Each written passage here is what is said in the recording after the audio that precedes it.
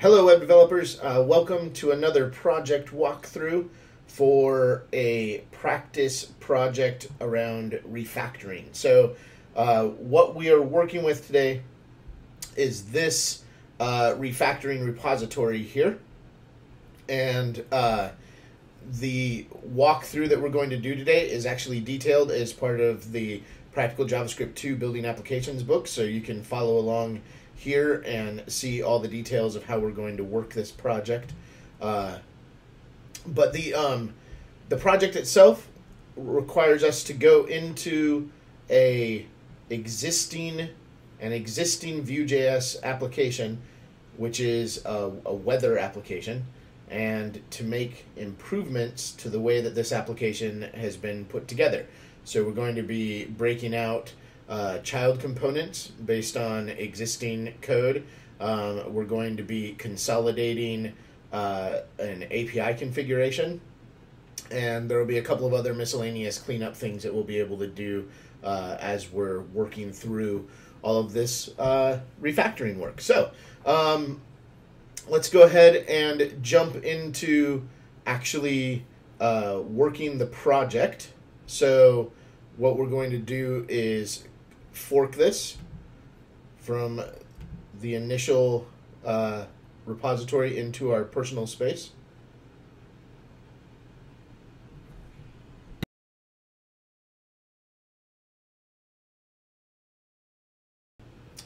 Now we will clone it to our local workspace, wherever that happens to be. I'm working on my MacBook Pro.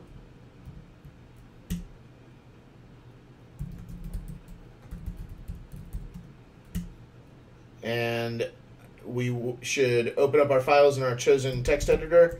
I like Sublime, so I'll be using Sublime for this project.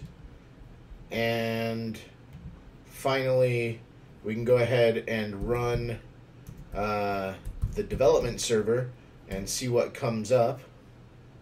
And what we can see here is that we have not actually installed the dependency. So this is a good mistake to make. Before we can run the development server, we need to actually run npm install to install the package dependencies for this project.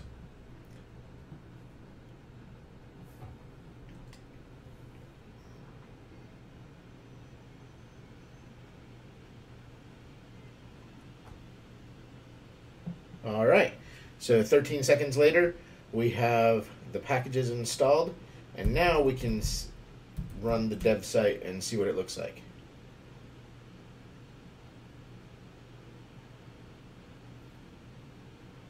And what we see here is the application. If I open up our developer tools, we can see that a promise was rejected with an error.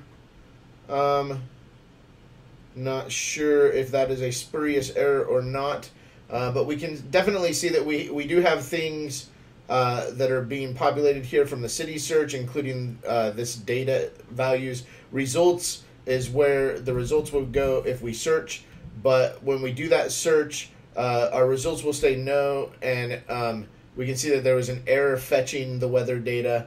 So we and then we have that error just output in here. So we're actually clearly it should be outputting error.message instead of the error itself. Nonetheless, that definitely lets people know that something has gone wrong. So remember that refactoring is not about improving performance, so we're actually not going to address that in this work, but we are going to restructure the way that errors are made, so it wouldn't be totally out of line to slip in a little fix there. But nonetheless, in order to actually make this work, because if we look in here at what the actual error message is, we can see that it is an invalid API key.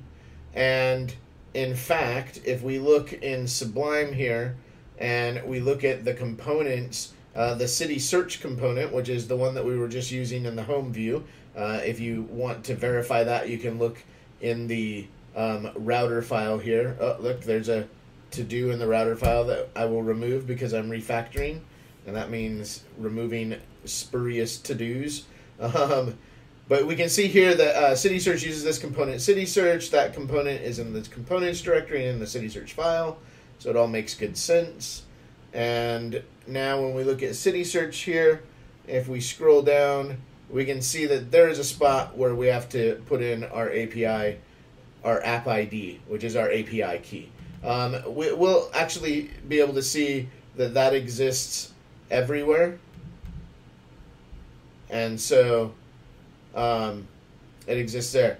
Might also notice that we have a test search component. We should verify whether or not that component is actually used.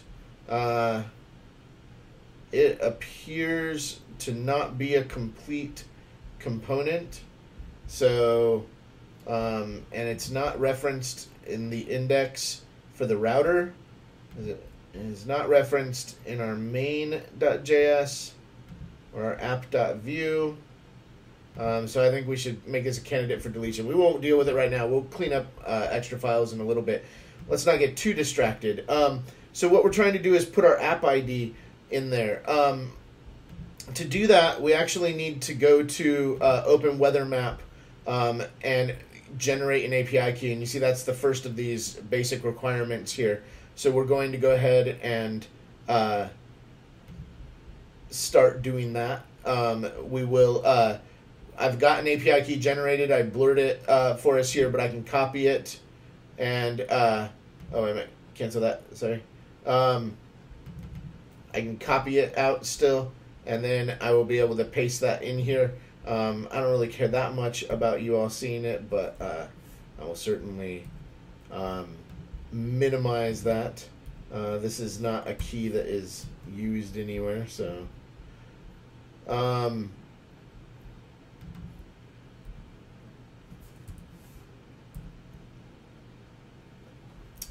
So now that we have this all completed, we should have a working, functional website here. So if we search for Seattle again, you can now see that we have actually received all of these results. So with Seattle, there's only one result. If I search for something like Paris, I would get multiple results. So Paris, France, Paris, US, Paris, US. So search for something like Chicago, and Chicago BZ. Is that? It's not Brazil. That would be BR. There you go. There's another Chicago out there. So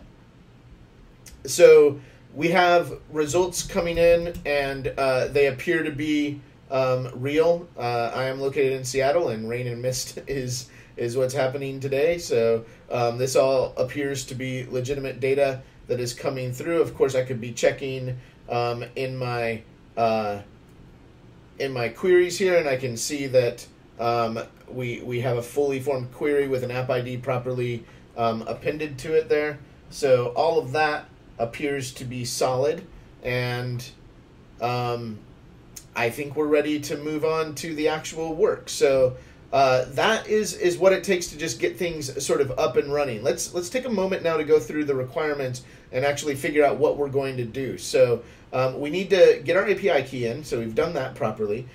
We need to verify the site works with our key, so it appears to work. I should say we can view the current weather, and we can view a 5-day forecast that gives us like an hourly forecast sort of thing. It's every few hours, I guess. And we can see that all of this works properly. We can go back to the current weather for Seattle, or we can go back to home and do another search. So we've successfully completed those first 3 basic requirements. So then the next thing is to abstract the base configuration for API requests to a common file.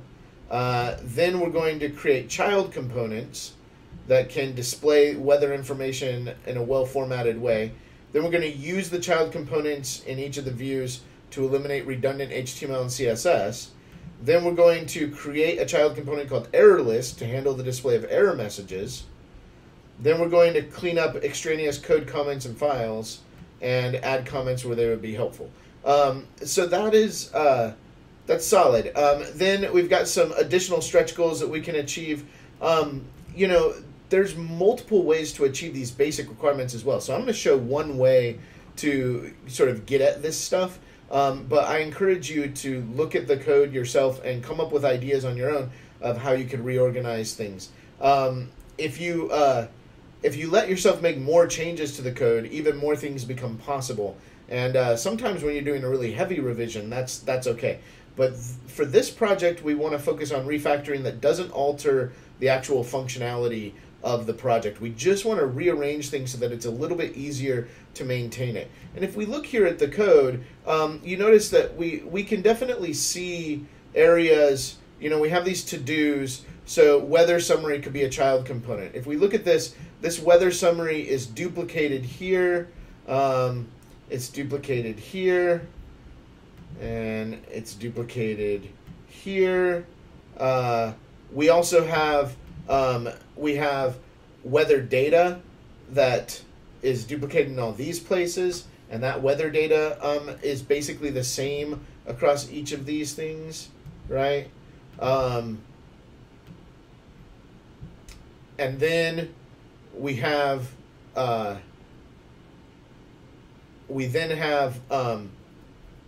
our actual API call, which you notice we have the full URL each time. We have the app ID and units being included each time. If we look in here, we see the same thing. We see the app ID and the units and the full URL, and same thing over here in the forecast page. So we're dealing with three main pages in this application, and those three pages are each basically just sort of independent right now. They're not reusing any elements or anything, but they each have really similar stuff in them, including like all of this output here. So I think we really need to make sure that we can get this to work properly. So that's what we're going to do. We're not going to really mess with the router. I took out that one spurious comment. There are a couple of other things going on in here. If we look at some of the basic requirements, clean up any extraneous code, comments, or files. And so we already sort of started seeing that. I noticed there's a sample data.json file here. This appears to be some data from the weather service possible. It says sample JSON response. If that's not referenced anywhere, we should probably get rid of that. This test search appears to be extra. We should get rid of that. Oh, look, it even says delete this file. It was experimental. So let's just delete that file. We can, let's go ahead and just delete sample data.json. We're just going to assume that sample data is extraneous. And then we can work on breaking out these individual portions. So let's start out by figuring out how to get our base API configuration abstracted. So let's switch this from Axios to a custom component or custom code that we make. So the first thing that I'm going to do is under the source directory, I'm going to make a new folder, and I'm going to call this folder common. And then under that folder, I'm going to make a new file. And this file is going to be base API configuration. And I'm going to save this as api.js within the common directory there. So to get the base API, I'm going to still use Axios, but I'm going to use it out of this file. So I'm going to import Axios. And that's already been added to the project. It's part of our package.json file. So it's listed in our dependencies for the project. So it was installed when we ran npm install. And the project is currently using Axios to do it. I'm then going to make a new object that is going to be a constant object. And I'm going to call it API in all caps so that I know that it's special. A lot of the time we capitalize the names of constants. And I'm going to use the axios.create method. So there's a link in the notes to the Axios repository homepage, which gives you a lot of documentation and links to additional documentation about Axios. It is really worthwhile to check that out, because a lot of refactoring work depends on you understanding how the different pieces of the tools that we're using work. So in this case, Axios allows us to create an Axios object, an instance of Axios, and define some things sort of across the board. So here, for example, we can define the base API that will be used for every API call. So what that means is this is basically going to be prepended to the URL that we put in each specific call to an API endpoint. So what we're doing here is, the URL for our API service is this domain. We leave off the HTTP or HTTPS because we want the browser to just fill that in with whatever we're on currently. So if we're on HTTP, it'll be HTTP. If we're on HTTPS, then it'll be HTTPS for an SSL secure communication. We then have the full domain, which is just the same in every request. And then this is the path to the API version. So 2.5 is the version. And then whatever comes after this is the specific API endpoint. So this would be like city search or current weather or forecast. That's what will come here. And we'll define those on each specific call to the API. So that's all we're going to do, is just create that object. And then we're going to just modify that object by adding a request interceptor to the object. And again, this is a feature of Axios, because Axios provides this ability to create these interceptors. And when you create them,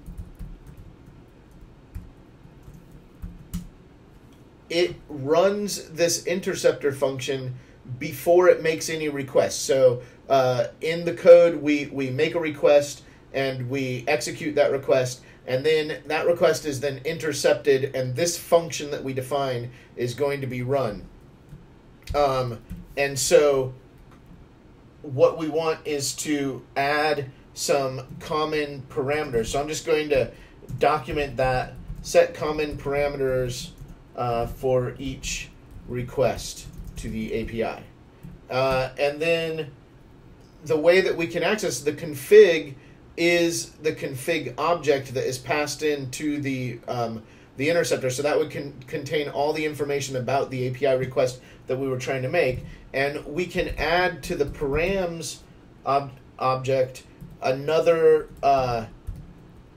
property called app ID, and that will automatically be serialized into the query string parameters on this API request. So we'll make it say app ID equals yada yada.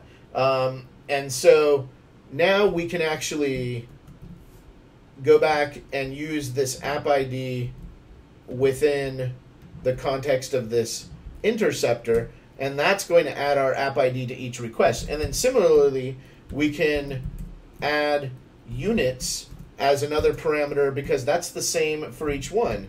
So we wanted to say imperial there because we're in America and we're using imperial units. And so so that's the way that gets configured. Then we must return the config, because that needs to happen in order to continue processing the actual API request. Then we want to just make sure that we catch any errors that might result from this, and that is going to be handled by just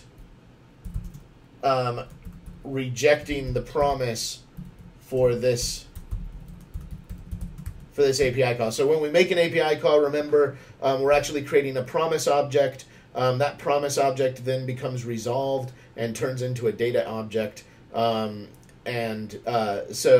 if we run into an error with applying this interceptor, then we want it to just kill that whole process. And so that's what we reject the promise and just send back whatever information comes from that process. So we are now almost ready to use this in our code. The only thing that we need to do is we need to export this API value. And we can do that by just typing export command right up here on line 5 of this file. So here we can see that we've exported this constant value API. So we're going to have to import it with the name API when we go to use it. And then it is going to, that API object has an interceptor defined on it that is going to intercept each request and is going to add the app ID parameter and the units parameter to each request. So we're going to have app ID equals this, and then units equals this, and that's going to get added. So no matter what other parameters we define or other data or attributes we define on the API request, we're going to end up with these parameters being appended. So what we can do now is actually use this within the city search component here. So instead of saying import Axios from Axios, we're going to say import API, and it needs to be in these curly braces because that's a named import. So we need that API object from within this file, and that is going to come from, we're going to use the @ to stand in for our source directory, and then common/API. So remember the .js is our sort of appended for us, so we don't have to write API.js. You can if you want to. And then down here, we're going to actually change this call. So we'll get rid of this to do, because this is what we're doing is improving this base config right here, so we don't need to keep that anymore. Sorry, having a hard time selecting that. And then we'll change this to API, and instead of including the whole thing, all we need to do is say find. That's it. And then we don't need to include these two parameters because we just need the query sent, because those other two parameters are already added for us with our interceptor. So now we've cut out, 3 lines of code from this and shortened up this this whole configuration quite a bit. And we should see really no change at all in our functionality on the city search. So if we go back here, we can see, we have an unexpected token, and we can see that that's in line 9 of our API.js. We have an extra parenthesis. That kind of thing happens. Thank goodness we have good tools to help us detect that. So we save that, and we can see in the background here that this page is now loaded. And if we look for Seattle, we still get the results for Seattle. If we do Los Angeles, we get the results for Los Angeles. So that's excellent. Now what we can do is go and make this same change in each of these other files. So I'm just going to do that really quickly, and I'm going to talk very quickly through it. First, we update the import statement. I'm just going to do that in both of them. I'm not saving in between these. Then we are going to update the actual configuration. So we'll remove the comment. We will change that to API, since that's the object that we're referring to. And then this just becomes weather. And then once again, we only have to send in the ID. We don't have to send in those other two parameters. So we can save that one now. And we'll go to forecast, and we'll do the same thing. We'll reference API instead. We'll get rid of this spurious comment, and we'll switch that to forecast. And then once again, we get rid of 2 parameters there. So we save that. So all total, we just saved ourselves about 6 lines of code and a bunch of characters in each of these configurations. And this is just a little bit shorter and reads a little bit more cleanly. And we can really focus on the things that are unique. So this requires an ID for forecast, an ID for current weather, but in city search it's a query, and so that's good. We can now have called better attention to the unique aspects of this API call. And we should be able to see that we are still able to view the current weather and still able to view the 5-day forecast, and all of these are using the new calls now. So all of that is still functioning like it should. And that means that we have completed basically the first chunk of basic requirements here, where we have abstracted the base configuration of the API. So now we just need to create the child components and then use the child components in each of the views for displaying the weather information.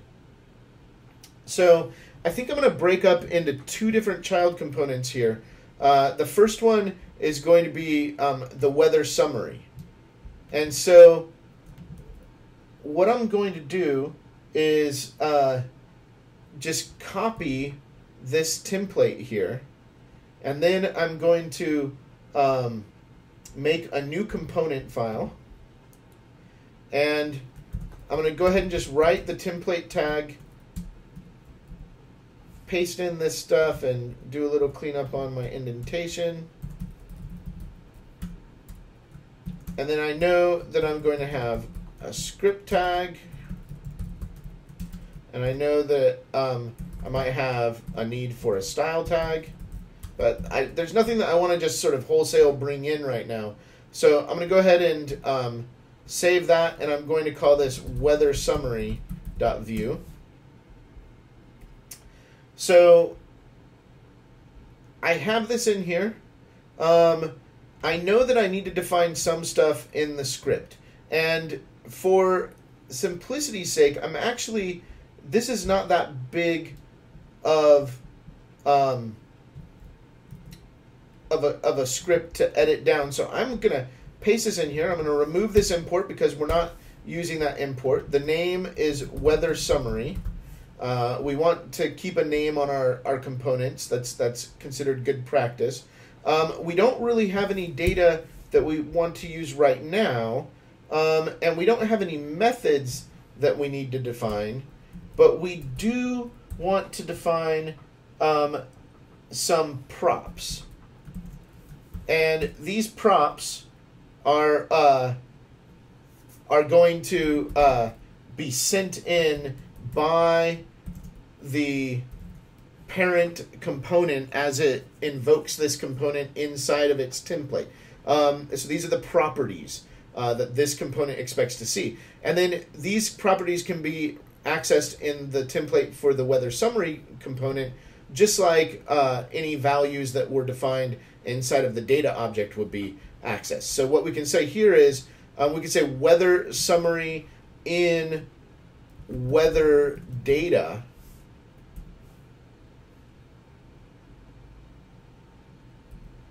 and then we're just going to output the weather summary main. So I guess weather data is probably actually an array instead of an object. Sorry for that mistype. And so by looking at this component now, a developer can see, oh, this component shows an image that it's putting together, and then it also shows a little title for that image, and we know that from our results here that is actually in the city search. We can see what that is the image for rain, the image for snow, the image for mist. So there can be multiples of these, and each one has a little icon that we can pull in and a title that we can look at. And so we want to show those. We know that we're expecting the weather data array as the property, and we are just using that to loop through, and everything else can stay the same from the template because we had it written so that it was functioning before. So now all we need to do is add this to the template here. So the first thing that we're going to do is we're going to import weather summary from @/common components /weather summary. And that should get us all imported there.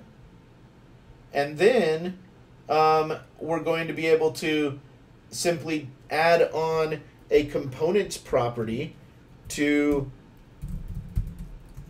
this city search component, and we're going to define that it wants to use weather summary as a component. And this name that we give the property is what we will use when we reference this as an HTML element in our template. So the way that this works is that we can then delete this whole div that we have here for the weather summary, and we can just make this a weather summary tag. We're going to remove this to do because we just did that. And then the only property that weather summary wanted was that value of city.weather. So here, let me undo for a second. I'm going to go back so we can see the code that was here before. Notice that it's weather summary and city.weather. That is the value for weather data, right? So we're going to, okay, let's bring back this now, and we're going to say props, or sorry, weather data equals city.weather. Now, if we just do that, that's not going to work. We actually need to use v-bind on that. So now, whatever the array is stored in city.weather will be passed in as the weather data property to the weather summary component. So when we save that, we're going to get a little error there. So if we look at this error, what we can see is that it's saying that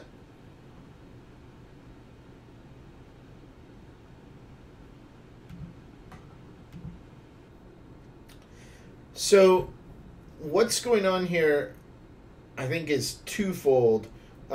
First of all, we have an issue with the name that we've used. Weather data needs to match this, which we had a capital W. But the actual error that we're seeing here is that we can't loop through the root element of a template. So the root element of a template needs to be something that can just hold these elements here, right? And when we're making a loop, it's going to create multiples. So there needs to be one root element that sort of wraps everything in a template, and that's not the template tags. That's actually something else. So that's what we forgot to put in there. So now when we save this, I think that error should go away, and we should basically see that we get layout. But you notice that our layout is a little bit broken here. It's vertical instead of horizontal. And if we look back at city search, what we can actually see is that there is a weather summary style that we could cut out of city search. It is scoped, so it's not applying to this this new component that we made. But if we do that, and we'll say scoped on this new component as well to make sure that our styles are properly scoped.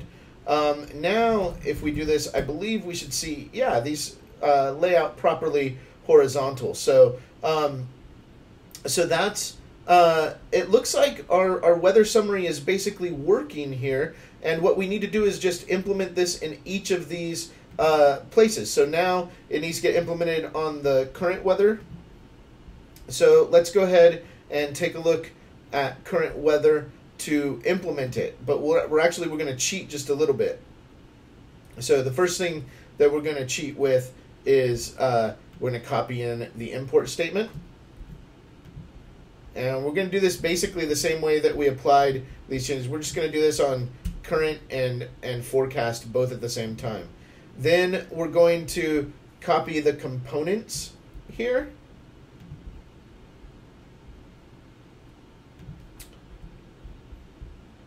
And this one has filters defined also, so we'll copy that component.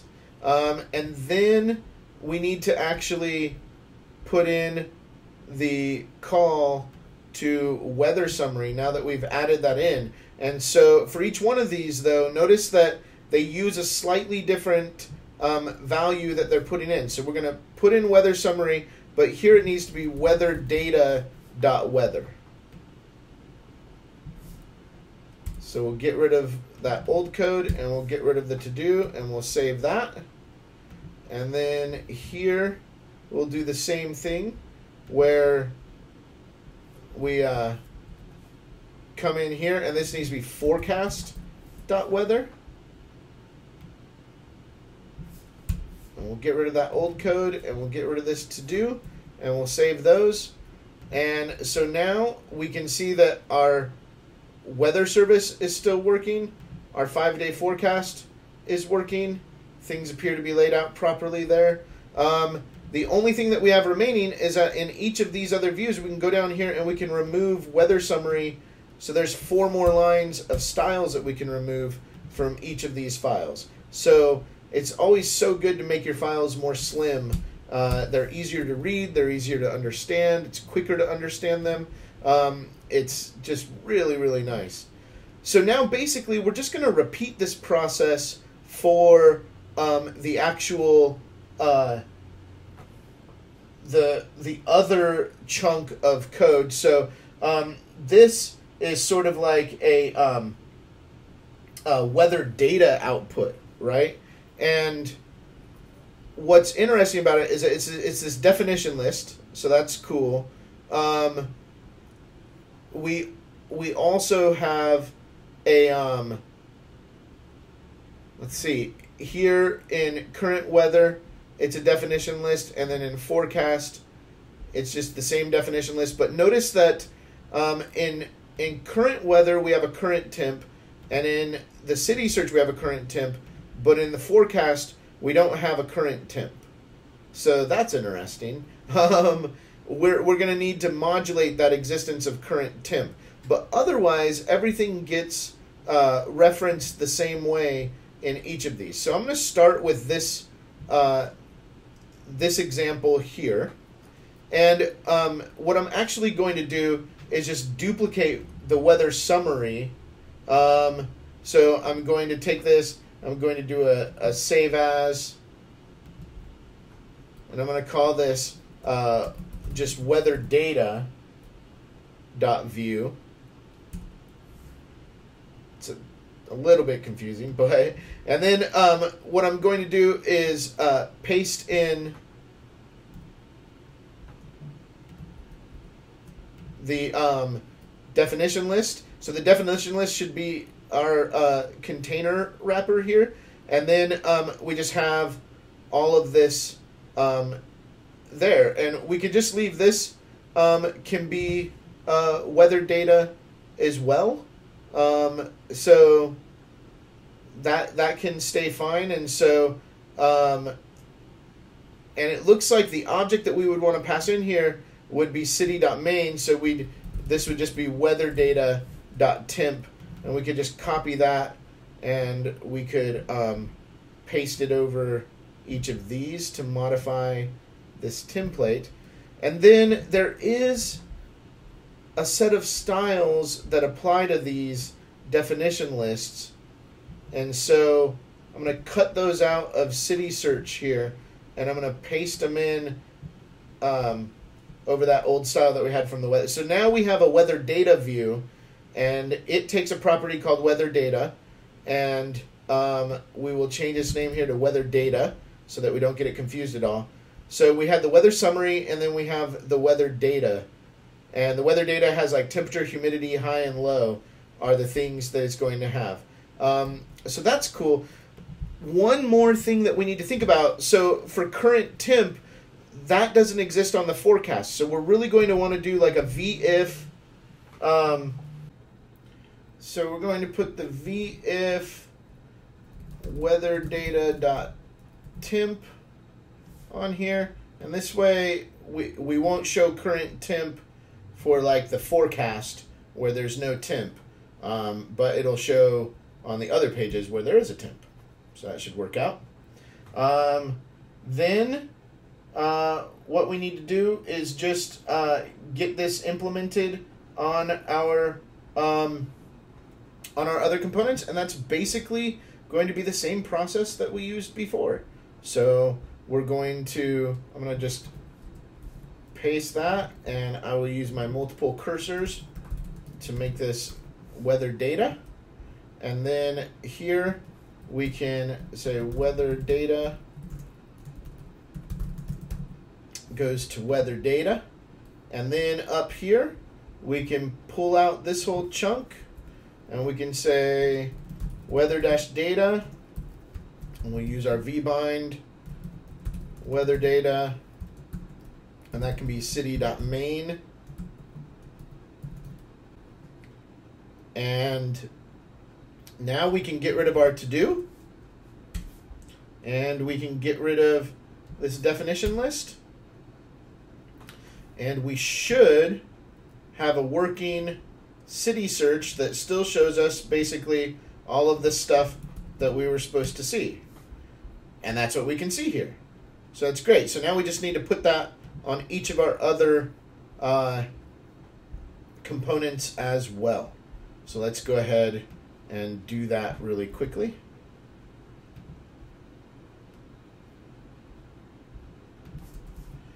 We'll paste in the import statements, and then we will grab our extra line of our components object, and we'll paste those in. And then we will go up here and we will grab our weather data element, and we're going to paste it in, and this is going to be weather data.main, and we'll get rid of the DL, and we'll get rid of the to-do, and then we're also going to get rid of, oh, look at all these styles that we get to delete from each of these files. It just makes them so much shorter. That is really, really nice. So we're going to do the same thing here.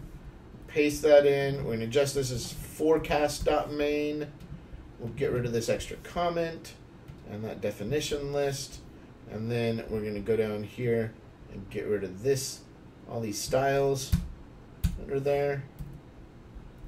That's going to make that so much shorter. And we should be able to see that we still see exactly the same everything. And you notice that we have a little bit of an issue. It looks like current temp, there is a temp object for the forecast. So we might need to revisit that a little bit and actually pull that out. I think that means average temp in the case of the forecast is what they're sort of saying. Or no, it looks like it's the low. It's the low for each day is showing as the current temp. So we should go into the data and we can inspect that and figure that out. And of course, we could do that by going in and actually looking at the Vue data, and we can see that we have some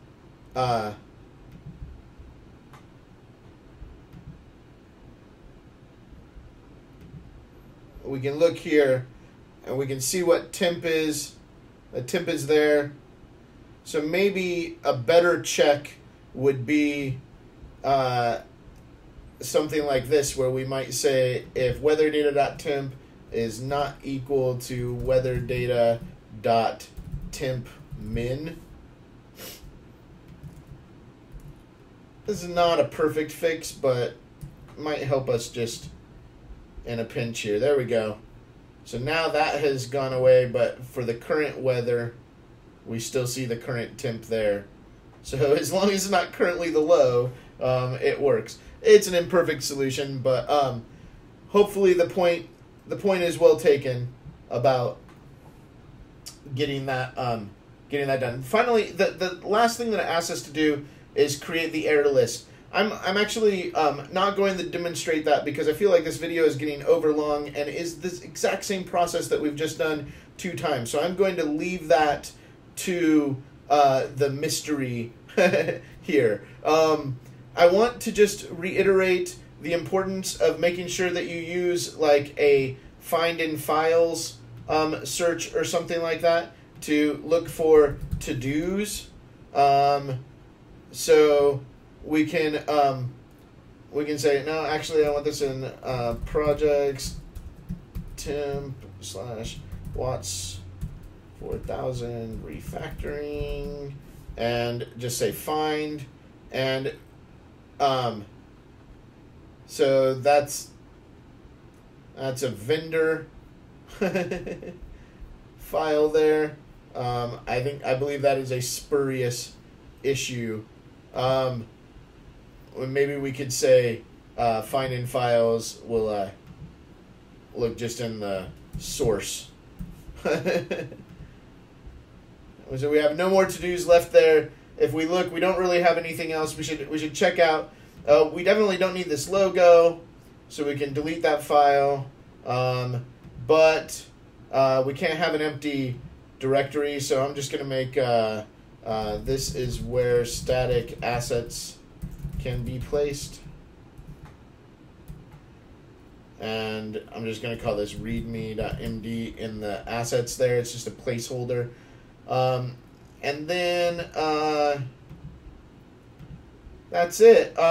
So basically, we've done all of the major pieces of this refactoring, except for the error list, which, like I said, is going to be basically the same process that we use to break out the other views. The error list is a useful thing to create so that we can just have that show up whenever we need it.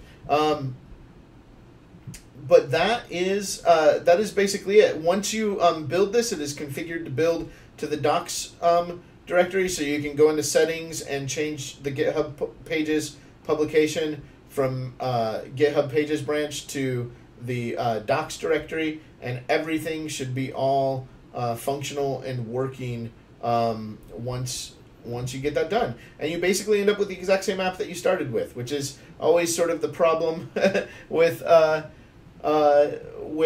working with refactoring, but it's also one of the good things about refactoring. You know you did it right if you didn't break anything. So that is everything that I have to present about this project and working through this project. Good luck getting the error list done, and good luck finding other ways to make improvements to your application. And I look forward to seeing everybody's work online. Take care, everybody. Bye-bye.